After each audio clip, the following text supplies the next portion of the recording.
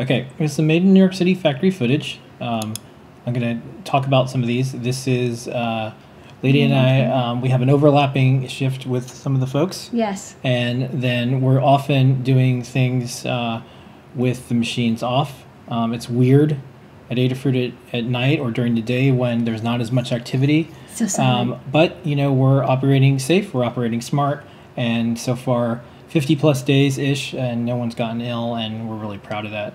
On nam.org, you can go there right now and you'll see a story about an electronic manufacturer that's sparking inspiration in New York City. If that woman there with the pink hair and the mask looks familiar, it's our Ladyada. It's me! Yeah, and we're so happy and so thankful for the folks at the North American Manufacturers Association. They've helped us a lot with guidance and links and surveys and things to fill out and things to apply for and things to do and people to connect with over this last month. We were talking to them before this, and then during this we said, hey, like, as a manufacturer, there's a lot of things that we're trying to figure out. Do you have resources? Can you help us? What are the things? So thank you very much. We'll announce soon we're now a member of the North American Manufacturers Association, and they just happen to have a story that came out around the same time. So thank you everyone over there for that. We're in Business Insider this week. This is manufacturing news. You know, Business Insider normally doesn't cover manufacturers. So Rosalind has a really good article about Adafruit. Check that out.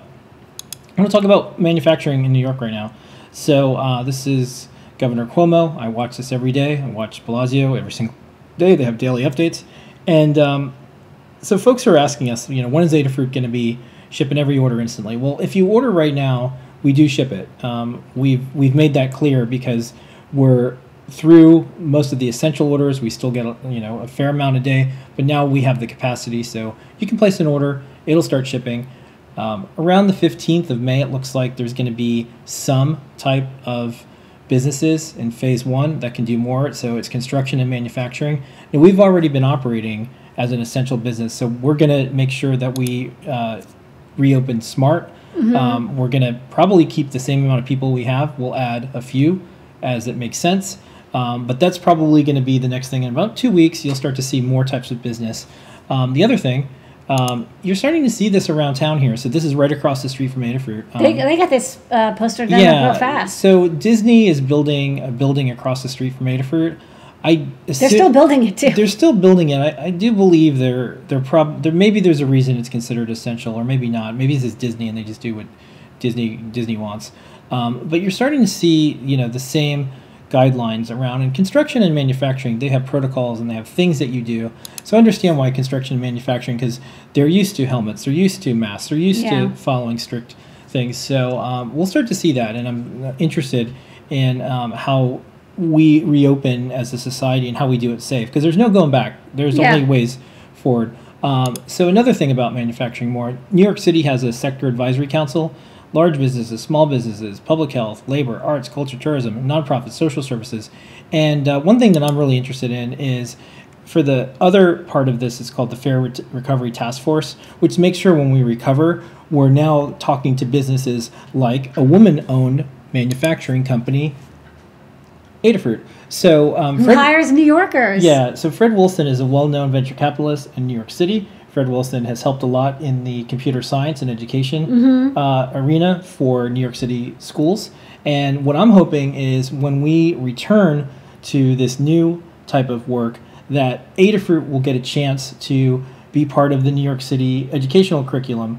We manufacture the electronics that a lot of New York City schools use, but there's also a lot of other companies from overseas or around, you know, diverse places in the world that have like not so great cheap electronics that are used in the school systems. Well, we have low cost great electronics that's made here in New York City. So I'm hoping a technologist like Fred knows, like, oh yeah, there's this Adafruit company. They do open source hardware. We're the engine that powers a lot of New York startups. Yeah, and so if you are in a technology startup that probably got funding from Union Square Ventures, you probably use our stuff if it's any type of hardware startup. Yeah. So I'm excited by that. The other thing I'm excited by is Adafruit is now FDA registered.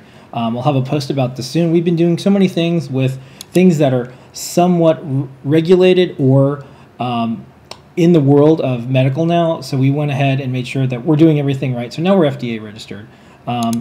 On that note, this is a giant stack of face shields that Ladyada is standing next to. These are all the materials for it, and these are the things that we're making. Look at it. It's like, it's so tall. Yeah, we have a lot going on. We want to make sure that we have enough face shields if there's another wave, and we're also still supplying those to hospitals in New York.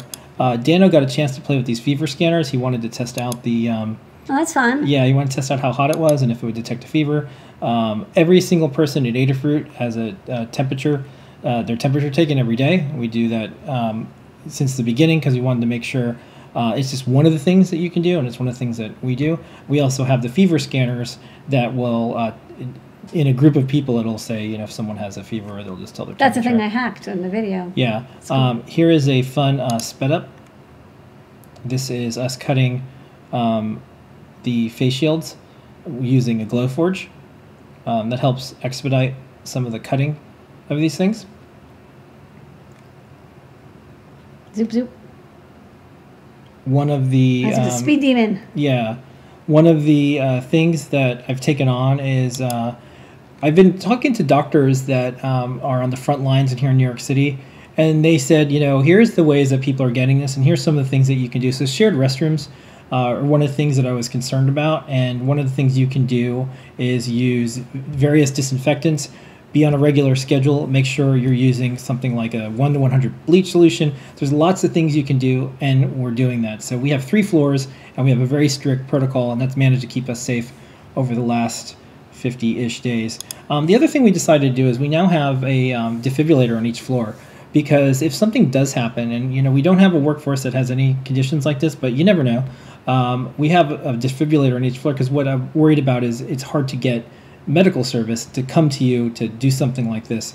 So at least we have this now. You see these in restaurants and airplanes and yeah, they're required in some buildings. We're not one that requires them, but we thought, especially since we have people still working, and EMS was saying like, hey, we're booked. Yeah, and when we have a smart return to work, I want to make sure that if something comes up, we're over prepared. Yeah, we have everything possible. So I want to be able to operate in a way that, like, okay, if something happens, like someone's having a heart issue, we can at least help them long enough for help to arrive. Yeah. And now this is one of the things that does that.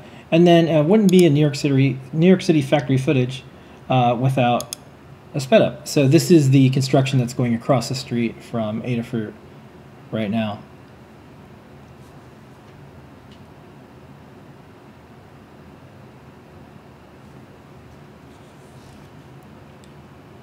And I'm adding one thing. I'll try to remember to do this each week. But every Friday we have an all-company meeting called State of the Fruit. Used to do it in person. Now we do it virtually.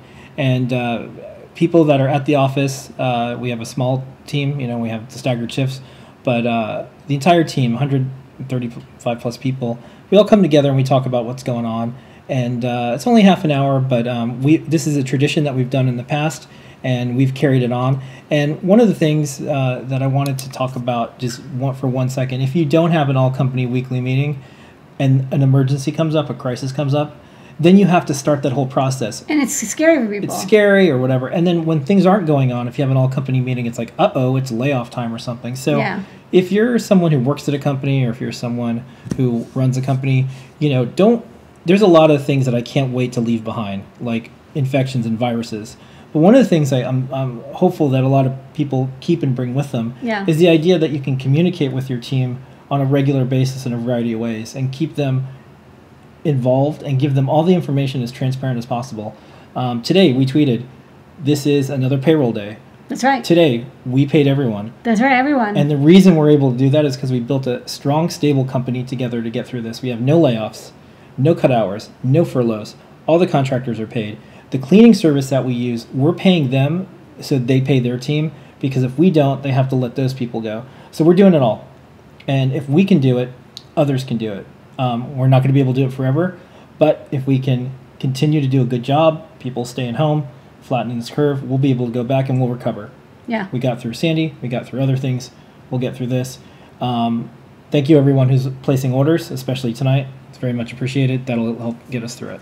So that's our Made in New York City segment this week.